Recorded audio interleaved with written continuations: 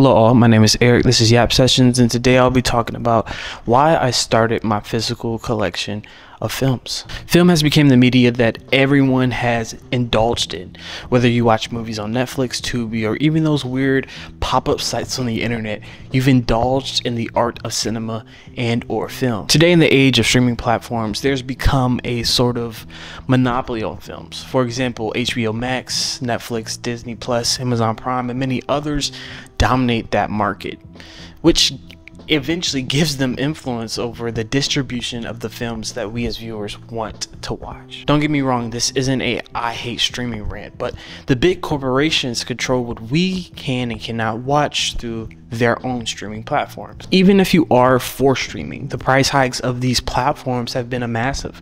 Streaming was once marketed and branded as the quote-unquote cheaper than cable version, but now that's no longer the case. And if you're like me, it's hard to enjoy and watch film being held back by the prices of all of these streaming sites. To add on, even if you do adhere and start using streaming sites, we sometimes cannot find the movie that we want to watch, and sometimes this movie can be on another platform that we don't have, or it can't be on streaming platforms at all, or there's the only reason we can buy it is on YouTube if we want to rent or buy it, and who wants to watch a movie through YouTube?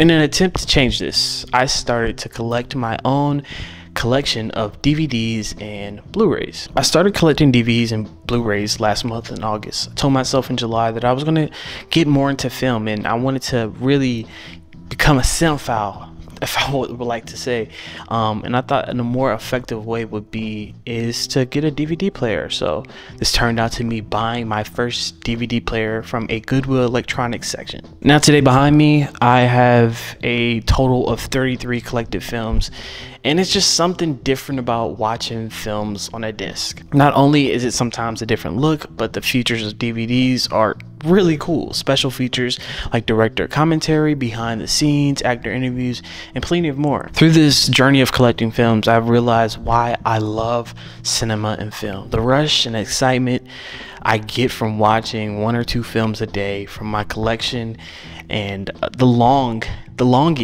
to log them into my letterbox right after is just very exciting and fun. Along with this, I learned about the Criterion Collections. This is a company that has a home video, and they distribute special collecting films from like Kurosawa, Spike Lee, or almost any other director you have heard of. Myself, I don't have a Criterion collection. I will soon. Yes, there are many perks to collecting films, but I also wanted to share some of the negatives.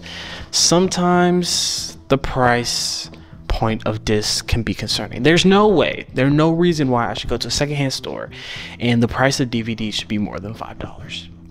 Just let that sit. $5.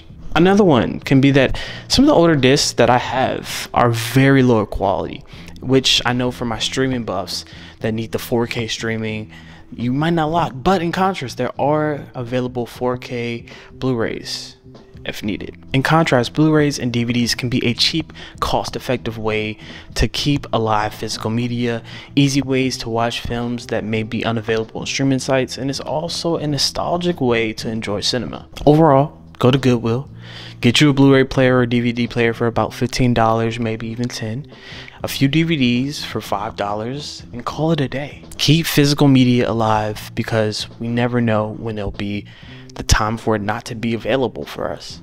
Thank you guys for watching. This has been another Yap Sessions, a conversation on why I started my physical media collection with my films. Behind me, I'm going to start reviewing some of them and actually talking about them. I mean, I gotta use them since I bought them. But follow me on all platforms, as well as liking and subscribing to the channel. That's it. Let's go create. Peace.